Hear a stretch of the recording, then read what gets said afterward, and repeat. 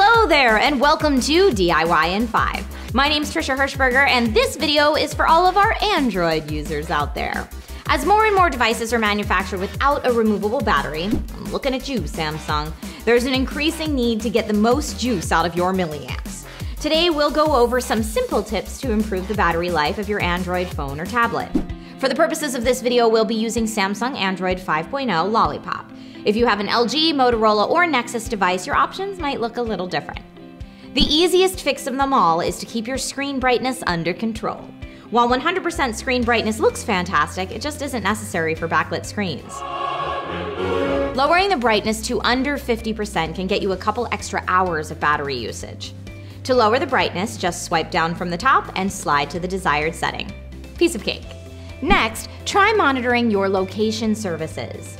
GPS is great when it comes to getting around, checking weather, or playing around with Snapchat geo-filters, Disneyland, or Vegas. But it may be wise to cut back a little on this battery-draining feature.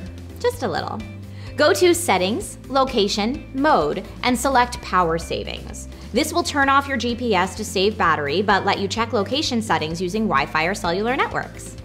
Ooh, here's a winner. Backup photos when charging only.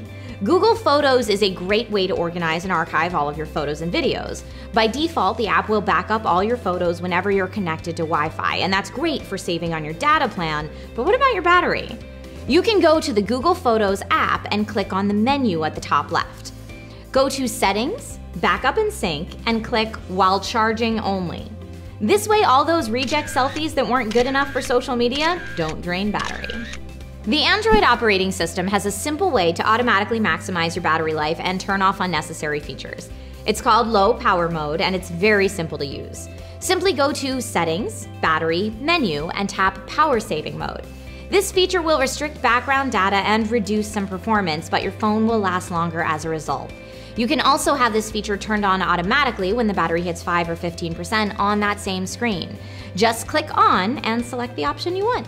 This last tip goes a long way. Live wallpapers can be really fun. I mean, who doesn't love swaying palm trees or falling snowflakes as their background to be temporarily transported away from the corporate regime? I do, but I don't love the battery drain that accompanies them. Go to Settings, Display, Wallpaper, and choose anything other than live wallpapers. Really, anything.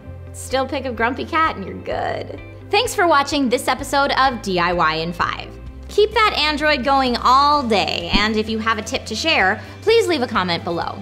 Subscribe to this channel for more DIY tech tips and stay a while, will ya?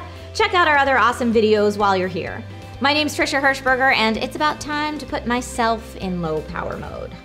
See you next time.